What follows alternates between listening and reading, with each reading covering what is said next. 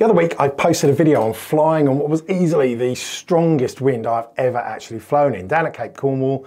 Crazy flight, but it really did show how incredible the Mini 3 Pro is in pretty much crazy strong winds. But some of you asked about why some of the screen recordings were covered in red, which is absolutely nothing to do with the wind, but instead, actually because of a disastrous flight I'd actually made a few days before at Stonehenge.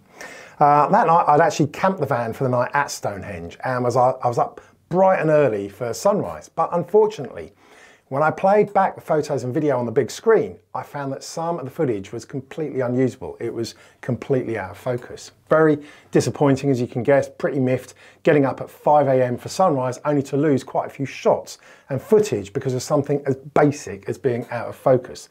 So I thought I'd do a very quick video today on why that happened and of course how you can actually avoid it happening to yourselves. So first off, why did it actually go so wrong at Stonehenge? Well, in truth, I didn't obviously notice things were out of focus on the small RC screen, but as said, it was 5 AM and I was probably a little bit bleary-eyed anyway, but it was probably because of the very first thing I did when taking off and filming the sunrise. I was using the on-screen zoom. It's a little button to the left of the shutter button, and I was experimenting to see if using the zoom rather, would just bring the sun a little bit closer to the stones. And whilst I did get some nice pictures, I probably knocked the button just below it, which of course is the focus mode button. Now this button sets the drone into autofocus or manual mode, and this is probably what went wrong for me. Normally, I would always leave this in autofocus mode. Autofocus works for 99% of situations, and it works really fine. But of course, it's very easy to knock, especially if you've got fat fingers. And then if it goes into manual mode, that's where things can go a little bit wrong if you don't notice that that little AF has disappeared. Now, manual focus is all well and good, but I don't normally trust myself to get it right when I'm viewing on such a small screen like the RC remote.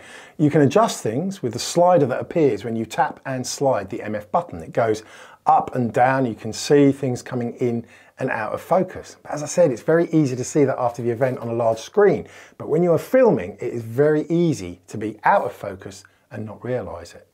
And that is where the red dots that people saw on my other video in Cape Cornwall come in. Because after that focusing disaster, I went in and switched on something called focus peaking, which you get to by tapping the 3 dots top right, scrolling across to camera, then down to focus peaking. This really is a brilliant but very simple visual aid to making sure you have got things in perfect focus when you're using manual focus mode. The red dots simply show which parts of the picture are in perfect focus so that you don't have to guess and estimate by just viewing on the screen. And you can see it here as I slide the focus up and down, how things come in and out of focus when you get the red overlay. Now you actually have 3 levels on focus peaking. If you like to use manual focus a lot, then you will probably want to use normal strength. The high setting can be a little bit too distracting as everything becomes red. And conversely, the low setting is almost invisible, where hardly anything is red. So I guess just like the 3 bears, you will probably find the middle one is just right for you.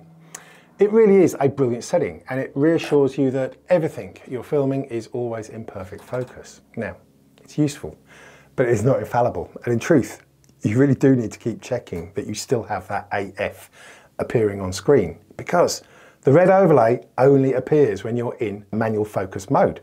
It doesn't appear at all in autofocus mode. So if you don't see red on your screen, then you are either getting everything fine because it's in focus and you're using autofocus, or you have accidentally knocked it into manual mode and everything is so out of focus you're not seeing any red anywhere, which of course is not great. You see here, when I'm in manual mode, it's all out of focus, so there is no red dot anywhere on the screen.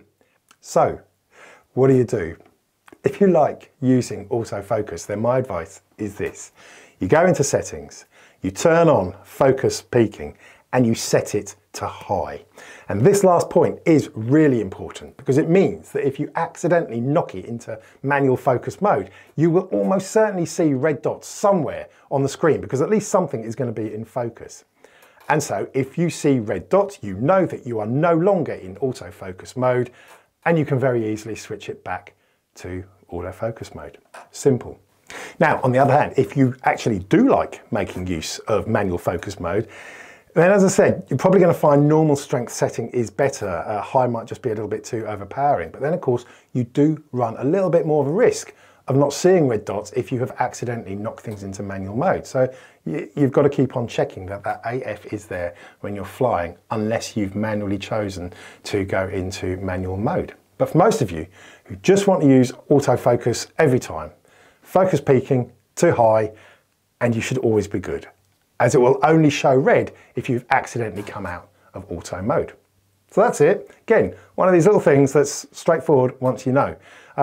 Easy video today though, but one that can absolutely make a huge difference, pretty much the difference between disaster and perfection. So look, as ever, if you like it, give me a little thumbs up, always helps the cause, and drop comments below on what other little settings work for you, especially in camera settings. It's always good to see what works for different people. Either way, look, until next time, hope you're all well and good, have fun, happy flying.